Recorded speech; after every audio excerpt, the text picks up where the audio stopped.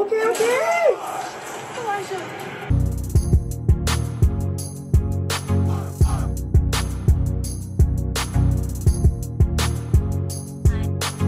Hi guys, welcome back to another episode of The Originals. Today we'll be watching episode 8 of season 3, The Other Girl in New Orleans.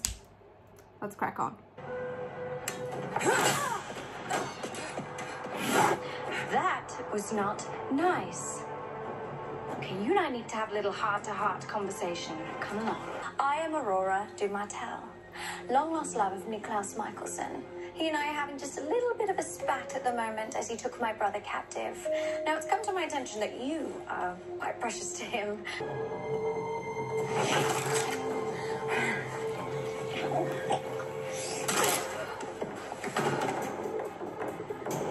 Next.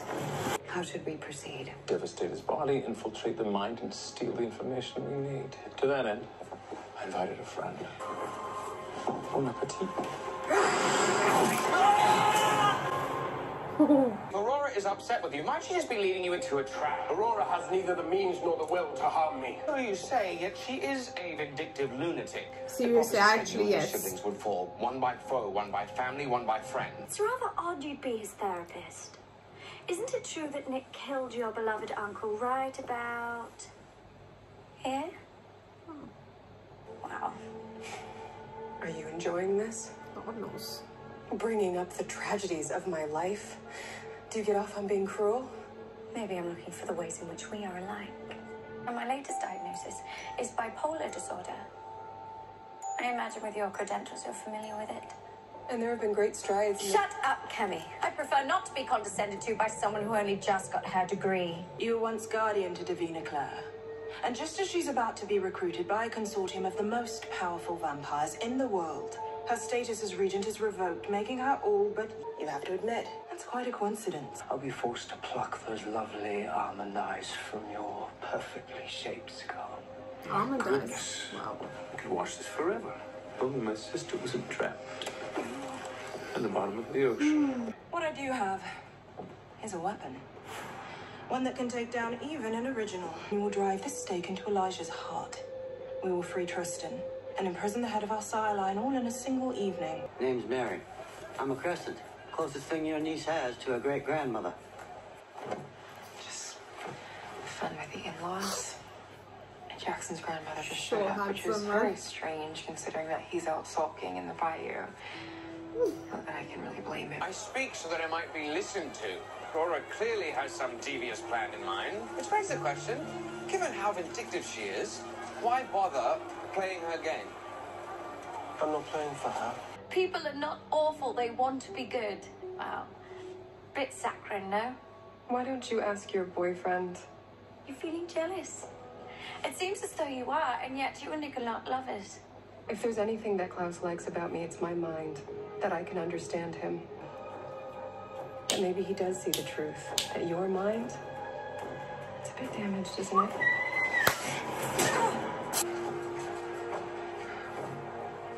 Ah, so now Aurora has you attending church. You not had enough of her leading you on a leash like some lovesick imbecile? I cannot help but recall you were the arrogant wanker who endangered Camille in the first place. Oh, better arrogant than foolish. All of your secrets and vulnerabilities can die with her. Snap his neck. Good one. I recommend you give me what I seek. Jesus. What happened? Why? What did you see? Just flashes. How long before the Strix decide to come get their guy? And if they destroy half the quarter in the process? I can handle the Strix. Oh, you can't even handle Tristan. He's about to OD on wolf venom, and the only thing that you can get out of him is Cepheus. I can find out where Rebekah is and keep them from declaring war on the quarter if you trust me. I will not release that filth. After all the Michelsons took from you, you're still over there, playing right along like you was one of them. They're my family, Mary. Your Hope's family. And when you got married, Jack became your family. Are you disappointed? They're my family. My blood. Such devotion. It is admirable. I wonder, why does it not extend to your poor brother Finn? Don't let him get to you, Freya. Junior year of college, I was arrested for assault. Battery. Ooh, fabulous. Now that's more like it. I saw him one night at a bar, hitting on a freshman. So, I took a beer bottle and I smashed it in his face. And that's why you study psychology, to understand your own dark impulses. Here, I thought I was the shrink. Well, I see why Nick is so taken with you. My brother's internment, the insufferable influence of Elijah. But what I cannot overcome is your affections for someone else. I wanted Cammy to hear it before I rip out her throat. Honestly, I will kill you. I will come there and I will kill you. Mistaken belief that she is pure. And she tells you that people want to be good, but she's not quite the ray of unwavering sunshine that you believe her to be. Oh, poor frail little thing. How sad you involved her in all of this.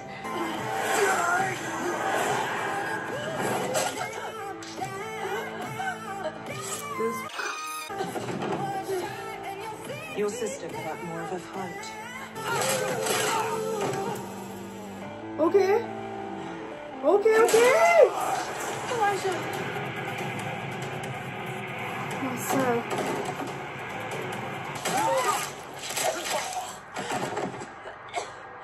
What is going on? What are you doing? I don't understand.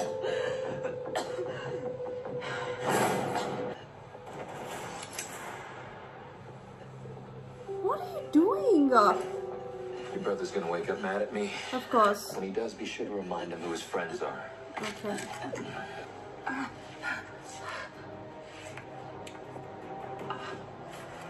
Oh God, who is that? Tell me, can your pathetic Cammy excite you the way that I can? Can she allow you the joy of giving into your most wicked desires? She is a lunatic. All right, you're in transition. We say things to hurt each other when we're angry. That's what lovers do. But I know that I'm the one for you. And perhaps the dull realization that you are nothing to me.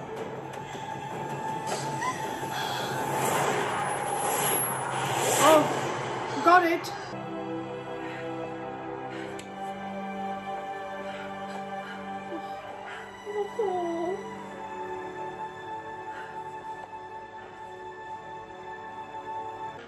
Do I need to remind you that because of your beloved hero, Tristan is free, Rebekah is lost? Not entirely.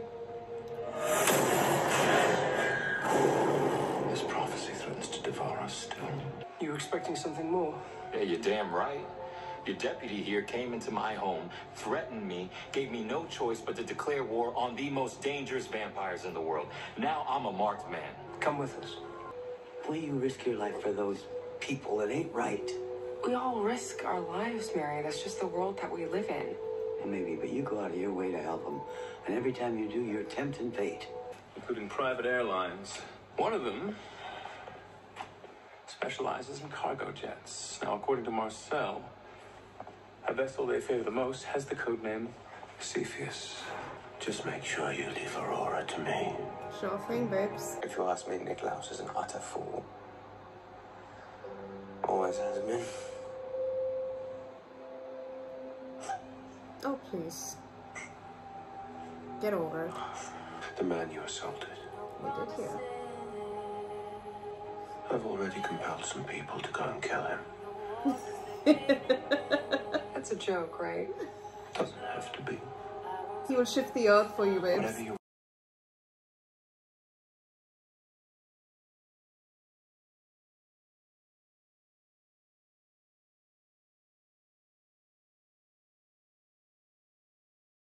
Sister. Finn, my brother. I believe it's time we had a talk.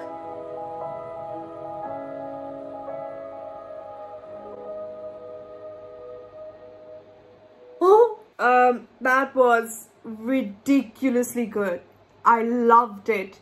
Everything from the dinner to, well, of course, you know, finding out that Aurora has Cammy, and then from there we got I mean, by dinner, I meant Thanksgiving dinner in the previous episode, to now with Cammy being kidnapped by Aurora, and then her, you know, explaining what her deep, darkest secret is, why she, you know, caught Klaus's eyes, and, you know, what is so special about her that Klaus is so taken by, and things like that. So it was a really good episode. Like, these two episodes really well clashed. And, you know, at the time where Marcel, for example, was like trying to be with the tricks, I understood. It's just like, in that moment when you're trying to fight out so many things that are happening, I'm just like, Marcel, what are you doing? But then I realized in my mind, oh, okay, he's doing it for the Strix. I better hope he's doing it for to get some insider intel. But now we found out what Cepheus is. It's one of the cargo jets that was used to transport Rebekah from Marrakesh to Miami. And in Miami now they have the what was it, the latitude or the longitude, I'm not sure, one of it, and from there they were able to, they can, like, you know, pinpoint the path and just sort of figure out what X is. At least we know now it's in the States and it's in Miami, so we can, you know, move on from there. But that was ridiculously good. I really enjoyed this episode, and we can finally see how Aurora is like completely swooned by Klaus, and she desperately desires nothing but his love. And I guess she is like a broken soul without him, and now she's even more dangerous, which is why we need to keep an eye on her, and she doesn't hurt anyone else. So, like, you know, Cammy has to be looked at and, you know, to be watched at all times and whatnot. But now at the end we saw what's her name, Freya's now going to talk to Finn because of what she did to Finn from, you know, the time in the cemetery when she released Finn from Vincent's body and whatnot. But I guess, like, let's see what the conversation or how the conversation will go. And we're getting to see a bit more of Finn naturally, and this is what if I have to pinpoint on how many times we've seen him, what, 3 or 4 times in the vampire show. Like, the first time was in Vampire Diaries, then, like, you know, a couple of times in the originals. So it's quite, like, good to see him coming back, and, you know, in the form of, I guess you could say, like a passing spirit talking to Freya, and then we can see what exactly happens. And the only thing that really pissed me off is, no jokes, Jackson. Like, I mean, I understand where he's coming from, where he wants to protect Hayley, and, you know, he wants to protect Hope, and he's trying his level best to make sure that Hayley is not mixed up in the drama. I understand, I agree, because, you know, that's what he's thinking about Hope as well. And that's always the safe option when it comes to the Michelsons. But at the same time, he cannot expect her to sit around and wait for things to happen. Like, she has super hearing. When she hears Elijah and, like, you know, somehow something's happening to him, she will go, no hesitation. I mean, even though they are married by, like, you know, married by, you know, in on paper, I feel like she still also has feelings for Elijah. It's not just for Jackson. So, you know, it's not mostly, it's also because, you know, as she said, like, for example, Rebekah kept Hope safe for so many months. Of course, she needed to go and help her out, or find ways to help her out. And naturally, you know, with Hope, she, no matter how further you run away or find different apartments in different cities and states, you can't deny her blood. She is a Michelson. She's a Michelson, and she is a part of the pack. Like, I don't know what Hayley's last name is. Marshall, is it? So, she's a Michelson, and let's say Marshall.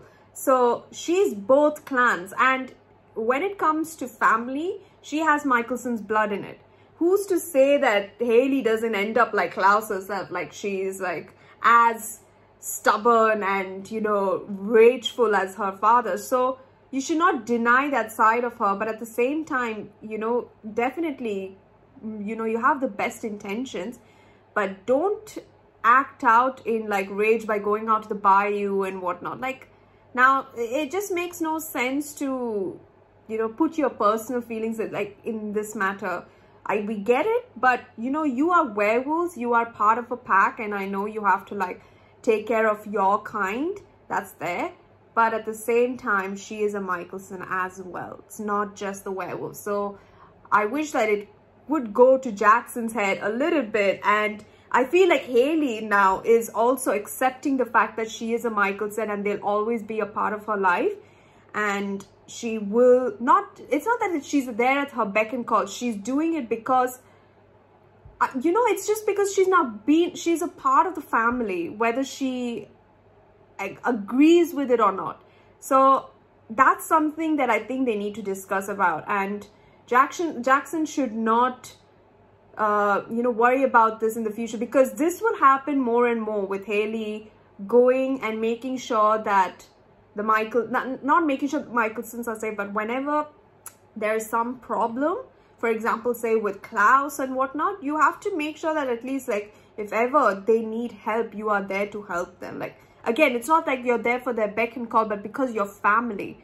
I'm pretty sure they know that. So they went out of their way and depth, even though, yes, Klaus's ways in the second season to protect Hope was a bit, like, you know, extreme. He still made sure he protects Hope and the rest of the guys. Like, everyone wants to protect Hope. So if you're saying for Hope, you should not fight for the Michelsons or get rambled up or mixed up in their fight. It's not your fight and whatnot. I think it's completely a wrong statement. Everything that happens with them affects Haley and Hope, whether they like it or not, and they should get used to this, because this will happen more and more in the future. So I just think that Jackson he's not overreacting. I would say it's just misunderstanding, and it should get to his mind that this is going to happen. Like, this will be a part of Haley's life, whether you like it or not. She will always be a part of the Michelson family.